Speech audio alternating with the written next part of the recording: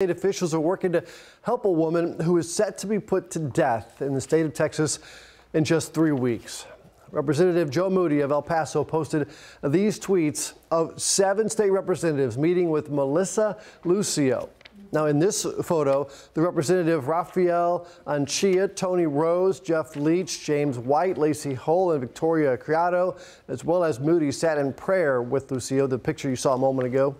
They're all asking Governor Abbott and Cameron County's district attorney to take action to save her life.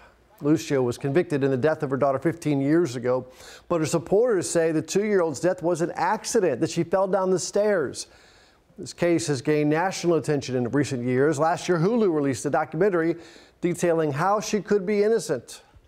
Her execution, though, set for April 27th.